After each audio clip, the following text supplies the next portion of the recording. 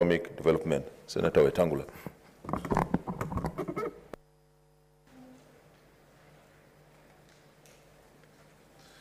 Thank you, Mr. Speaker, for an opportunity to eulogize Kenya's best president ever.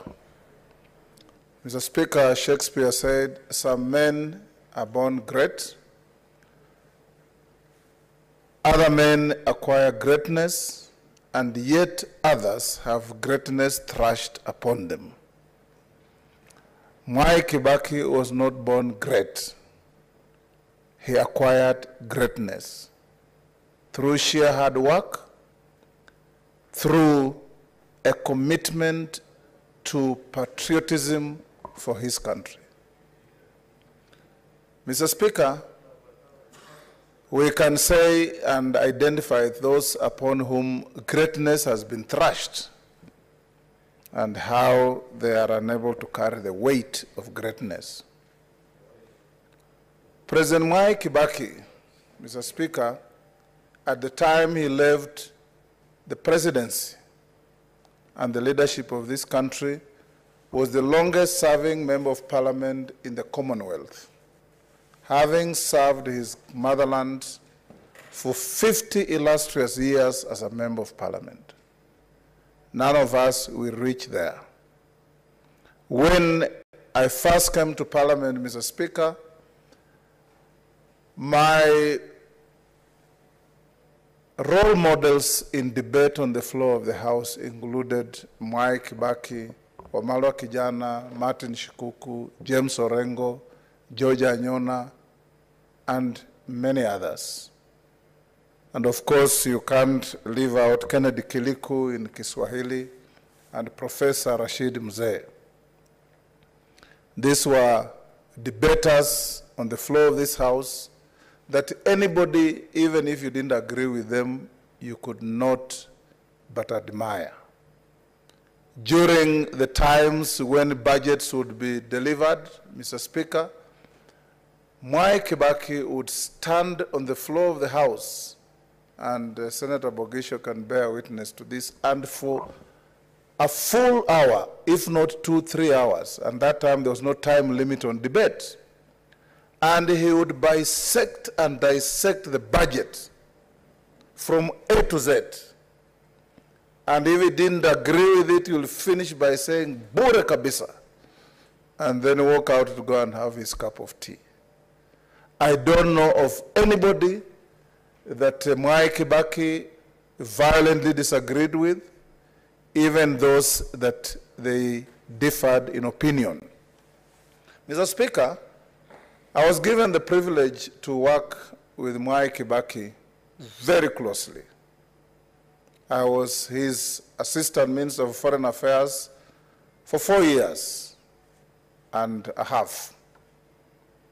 I was then his Foreign Minister, and my duty enjoined me to be very close with him in whatever we did, particularly in matters foreign. When he came to power in 2002, Mr. Speaker, it's instructive to put on record that as the leader of the NAC coalition that brought together NAK, Ford Kenya, DP, and Charity Ngilu's then NAC, and then LDP, he chose the leader of our party, Ford Kenya, as his vice president.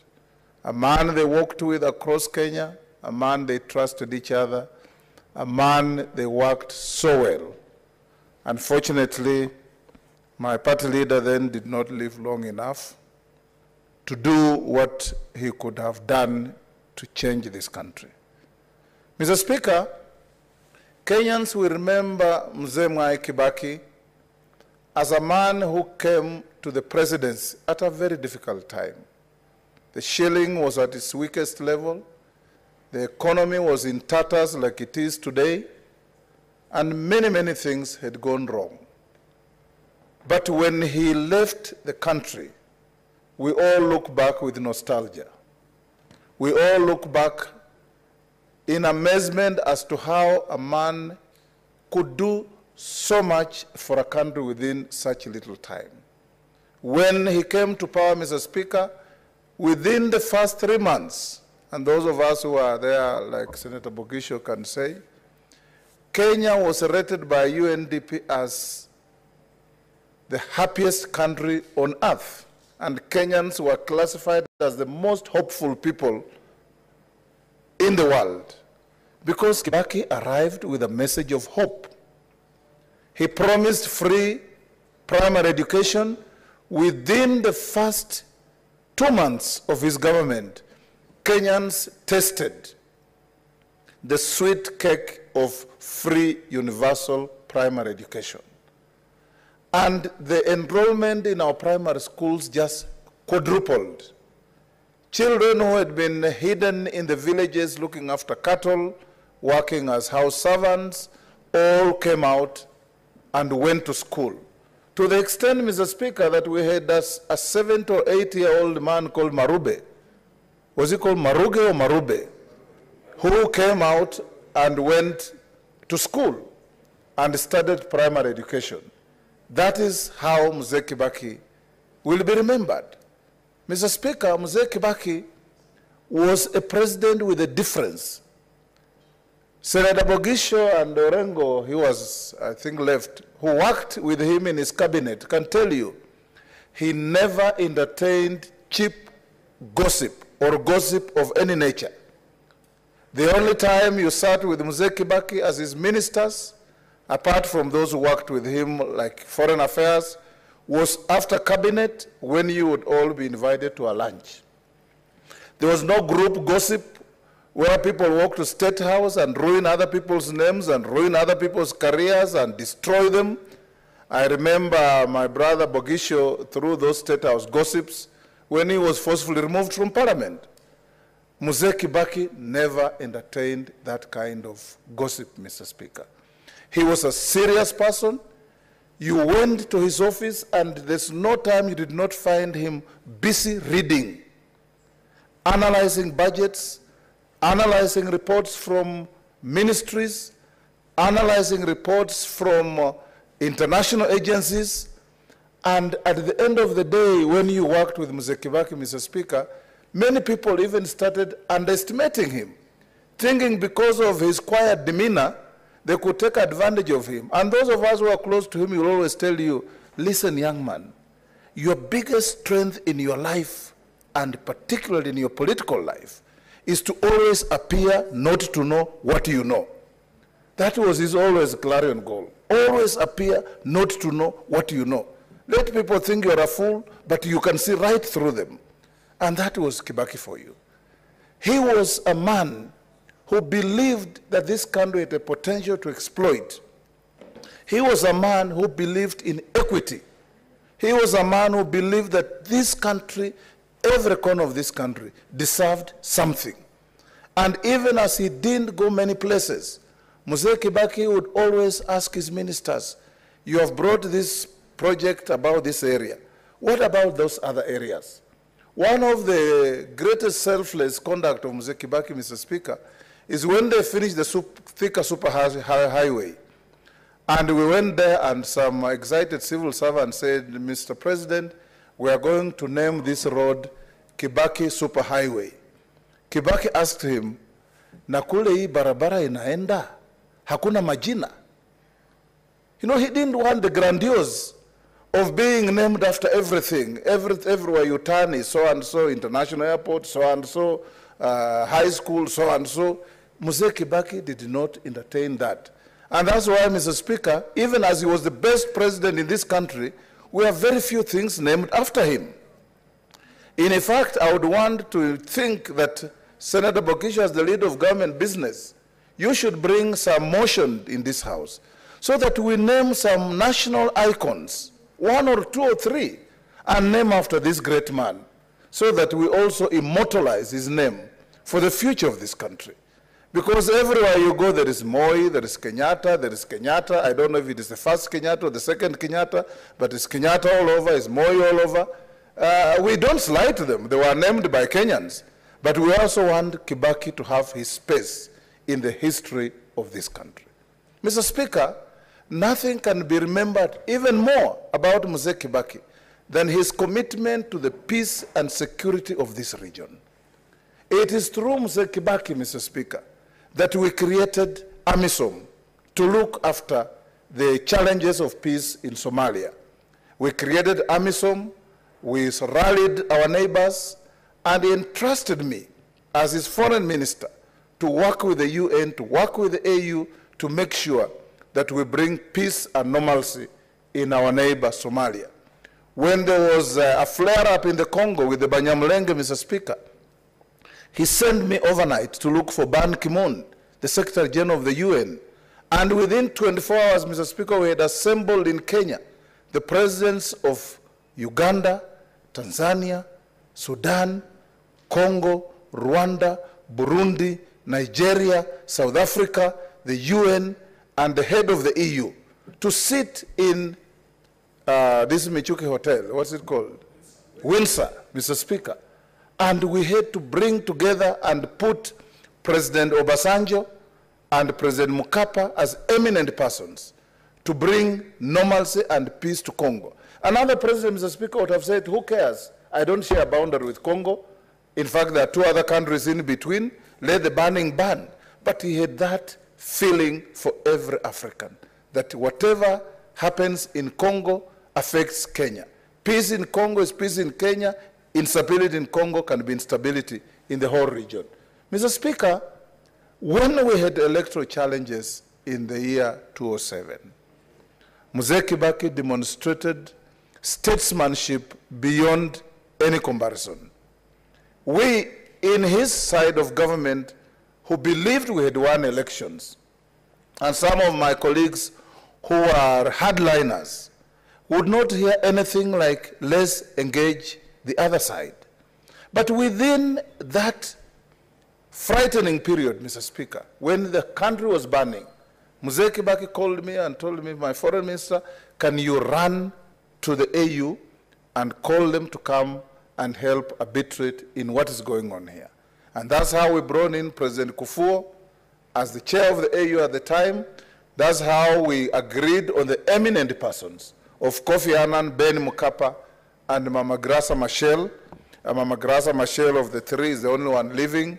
May the other two souls rest in eternal peace. And they came to Kenya, Mr. Speaker, and we had long, protracted sittings at the Serena under Kofi Annan.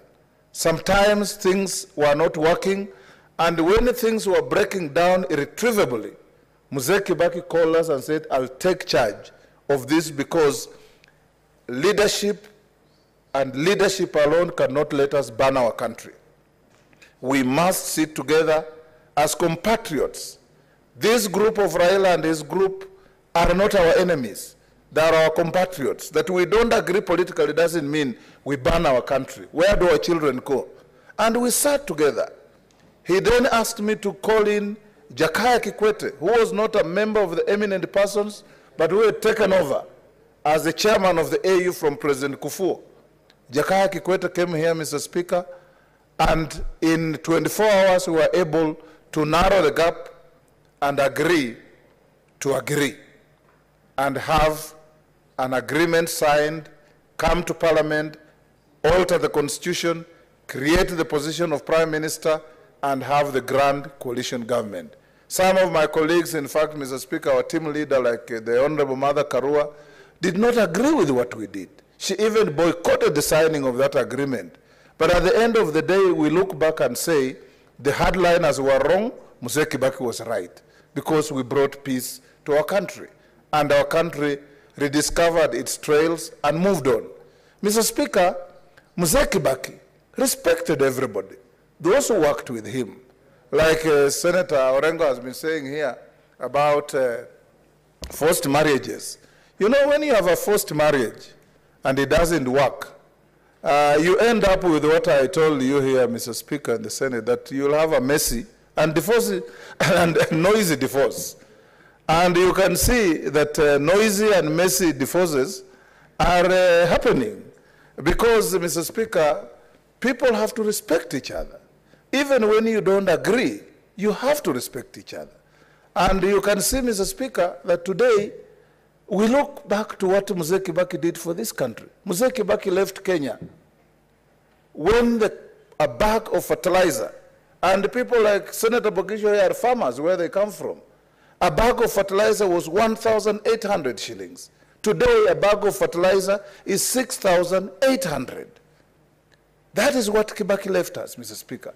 For the 10 years President Kibaki was our president, even during the troubles of 2007, 2008, there were no petrol queues in this country. We never saw them. Today, as we pride into mega projects, people are queuing for food, people are going hungry, people are queuing for petrol, farmers cannot afford inputs, the cost of fertilizer is unreachable, the cost of seed is unreachable, and everybody in Kenya, Mr. Speaker, is living on tenterhooks. This is how we remember Mwai Kibaki, that he never led our country to a situation where Kenyans started regretting being Kenyans. He made everybody proud. He made all of us look back and say, this, our country, is truly the giant in the region.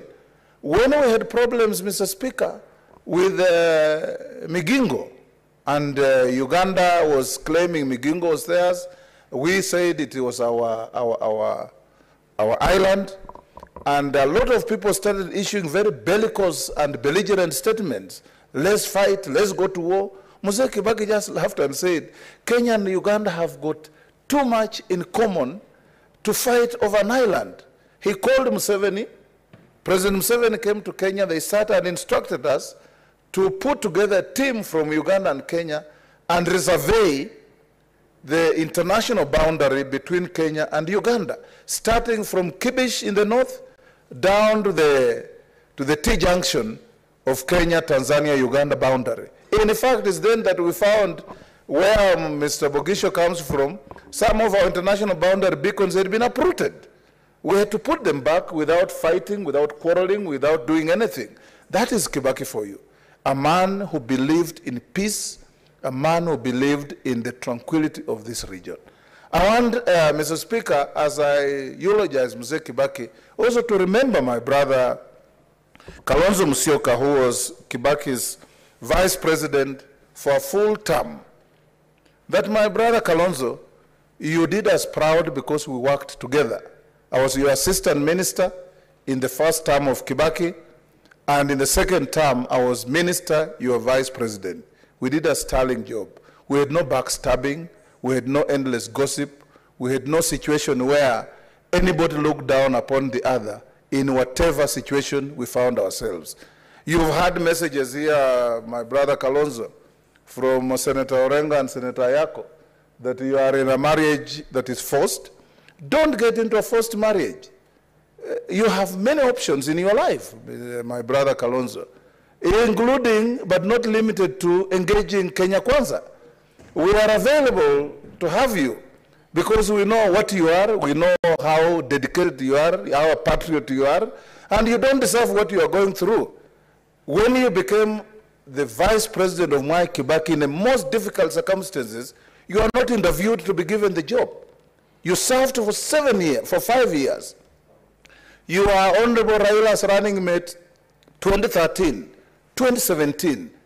It now is most appalling. And this I address you, Senator Mutula and Wambua, that your party leader is now being demeaned to go for an interview to be a running mate. How can you allow this to happen? He was not interviewed to be Kibaki's vice president. He was not interviewed to be Raila's running mate in 2013. He was not interviewed to be Raila's running mate in 2017. What has happened to his quality, status, and stature as a politician? And Senator Wambua, I want to send you, tell my brother Kalonzo that in One Kenya Alliance House there are many rooms, and those rooms are available to everybody, including my brother Kalonzo, because we need good people to work together. Let me, Mr. Speaker, finish by touching on one or two things about Kenya Kwanza. Sorry, the Hansard will be corrected. When those of you who have opportunities to read, and I know that many of us in Parliament are sometimes too busy with too many things, just pick the Hansard and read the debates of Mwai Kibaki. Pick the Hansard and read the debates of Martin Shikuku. Pick the Hansard and read the debates of George Anyona. Pick the Hansard and read the debates of Wamalwa Kijana. And you'll see that actually in Kenya, the stature of politicians is shrinking, and shrinking rapidly. Because sometimes you listen to debates and you wonder whether this is a kindergarten or a house of parliament. Because those leaders were patriots. They had their facts. They had their feelings for the country. And they stood and spoke well. And Kibaki is on record as one of the debaters who never carried notes to the podium to speak. He had everything scrolling through his mind and was never ruled irrelevant by any speaker. That is the man we are remembering, Mr. Speaker. And those of us who had the privilege to work with Mwai Kibaki, Senator Bogisho here, the tycoon from Nyeri, my brother Maina, Mr. Speaker Orengo, and Ochila Ayako, I think he's here. Those of us who worked with Mwai Kibaki will remember that in him was a gift to Kenya. In him, we had the best president Kenya ever had. In him, the economy grew. Through him, Kenyans loved each other. Through him, Kenyans embraced each other. Through him, Mr. Speaker, tribalism was put at the back burner of our country. Through him, Mr. Speaker, Kenyans felt that they had a president to be proud of. Even when there was a disturbance after the disputed elections of 2007, we regrouped together and everybody recognized President Kibaki as our president, and Prime Minister Raila worked with him as our president. We sat in cabinet as our president. And for your information, Mr. Speaker, during Mwai Kibaki's days, we had cabinet every Thursday of the week to make the country move. Today, I don't know when last the cabinet was held, because when cabinet is held, it's not a secret. It is held, and Kenyans know that cabinet met, they made a resolution, it is made public. The Constitution today even obligates that every cabinet decision must be in writing, must be signed, and must be sealed, and must be made public. We don't hear of any cabinet meetings anymore. The country is run by decrees. The country is run by a couple of a few conspirators, and the country is run by people who don't consult others, Mr. Speaker. This is a big shame. We remember Mwai Kibaki with a lot of nostalgia. May God rest Mwai Kibaki's soul in eternal peace. May my sister Judy, your brothers Jimmy, Tony, and David, with whom we traveled so much when we moved around the world with Mwai Kibaki, we wish you well, we wish you strength. Now you are total orphans, you lost Mama Lucy, you have lost Mwai Kibaki, but that's part of life. Kuzaliwa ni bahati, kifo ni lazima kwa kila mtu. We celebrate the life of Mwai Kibaki as one like no other. Some men are born great, other men have greatness thrust upon them, others acquire greatness. Mwai Kibaki, through sheer hard work, acquired greatness. We cannot say the same of others. Thank you, Mr. Speaker, and may God rest Mwai Kibaki's soul in eternal peace. Before I call Senator Mwai